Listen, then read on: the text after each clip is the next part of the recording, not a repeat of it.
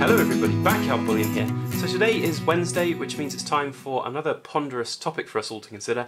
And this week's ponderous topic is going to be looking at proof coins and collectible kind of numismatics and the sad fate which awaits the vast majority of them.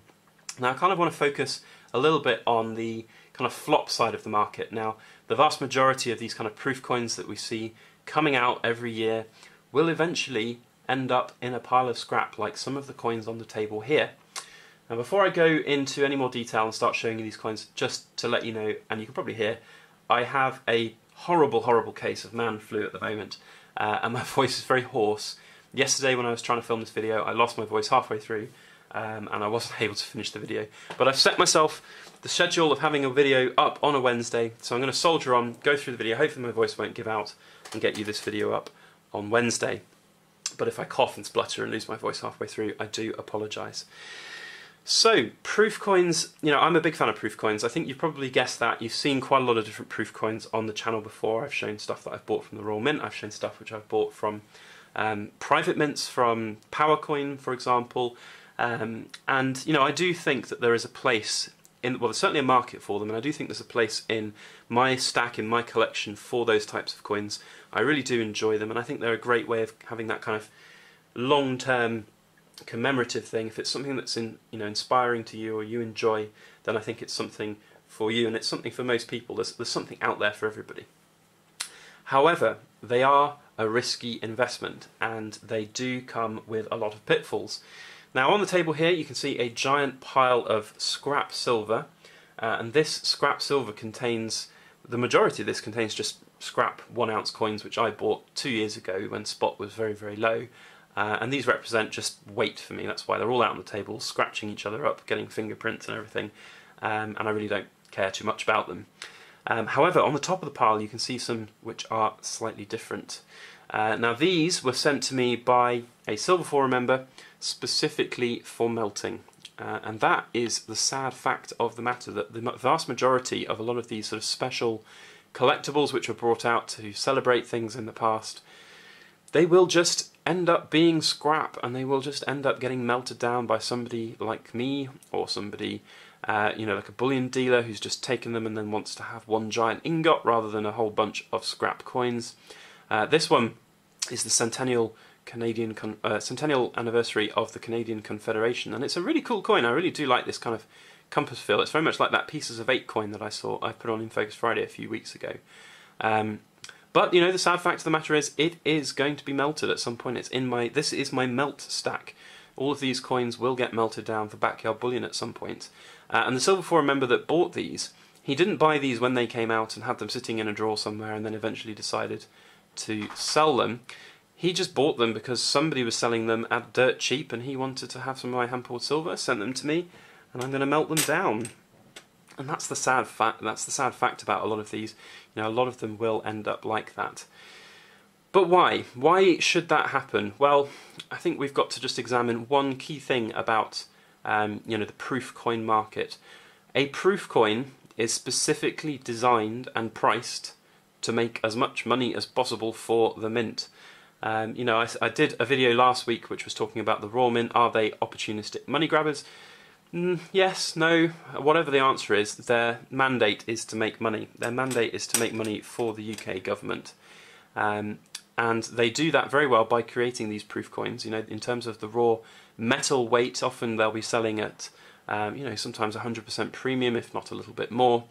And, you know, that's just the sad fact of it. You will be paying a huge premium on these, which kind of means that you're a bit stuck with it if it turns out to be a little bit of a flop, or you're going to end up taking a big hit. Now, of course, every now and again you get a complete winner, and we've seen that in the past. The most recent one that springs to mind is the Peter Rabbit coin. You know, that one really did do incredibly well, and we've seen you know, that one changing hands for 10, 11, 12 times what it was bought for. But will it still be achieving that kind of, you know, return on investment in 40 years time, 50 years time? So you see a lot of these coins that I've been showing here, they're all from the 1960s, and you know, that's 50 years ago now, and the sad fact of it is that they're all just scrap. Nobody remembers this, and I'm sure at the time, you know, we've got here William I, crowned at Westminster in 1066, and you know, this is the anniversary of the Battle of Hastings, presumably. I don't really know, but it's just the sad fact of the matter that this is now scrap. And will that happen to every single proof coin out there in the world? Well, yeah, maybe, but you know, there are a few proof coins from the 1800s, that Victorian proof coins, which are now worth tens of thousands, hundreds of thousands even sometimes. But you know, the vast majority, no, it's not going to. And certainly nowadays, when there's a vastly larger number of these types of coins, for example, like the 2018 sovereign that we're seeing coming out next year from the Royal Mint, you know, it's got something like 13,000 mintage. You know, the proof coins back from the 1800s certainly didn't have that much of a mintage at all.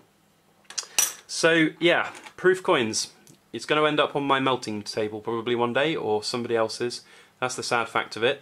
So how can you protect yourself against these types of things? Well, there are lots of different ways of doing that. First of all, don't buy any at all. Second of all, you can do a little bit of kind of self-taught research on these types of things. You know, look to see what's going to be best in the marketplace. See what history has done well for in the past. So we've seen, you know, the coin like I think it's the 1989 Sovereign. That one continues to do incredibly well even to this day. It's really performing exquisitely well, and you know, so if there's another kind of special Sovereign that comes out like that one, like we saw with the 2017 Strike on the Day Sovereign, or the special anniversary editions like or even like the Piedfort Sovereign, brand new, different. You know, these are all coins which are contenders in my eyes for being kind of the next big thing in 20, 30, 40 years. However, finding those is going to be hard, and obviously buying, you know, all of the proof releases that come out in a 2017, I talked about this last week as well. You know, you're going to have to spend £10,000 to get every single one of the proof kind of gold sovereigns, just to try and work out which one is going to be the ultimate winner. And even if you do get one in there which is the ultimate winner, it might well be that some of them are flops and you'll lose money on them, or you'll just have your money tied up in them for a very long time. Now what I do is I will consider, you know, the coin, I will consider what it looks like, how it feels, how I feel about it. I think it's really important as well, because ultimately I'm buying this just to kind of have for myself as a kind of collectible, and that's what I've done with the kind of Beatrix Potter 50p sets. So I love Beatrix Potter, I loved the books when I was growing up, and you know, I kind of looked at it in the sense that if the worst comes and I don't make any money on them, then that's fine. I haven't bought like hundreds of each one, I've only bought one of each, and that's it, and that's fine. I'll just have them, I'll use them, I'll enjoy them. Maybe one day I'll pass them down to friends or family. Guys, you can hear my voice is running out now, so I'm going to try and keep on going. But you know, I'll give it off as a gift to somebody, to friends or family, or hand it down to my children in the future. So there's various different things that come out of it. Now with the gold proof coins, the way I look at it in that sense, because with those 50p proof coins you've basically only got like £4 of silver, so to get your raw weight investment back, you know, you're going to be having to have silver at some, you know, it's going to have to be like 15 times the value that it is now for you to get the kind of, you know, value back in terms of just the raw weight of silver.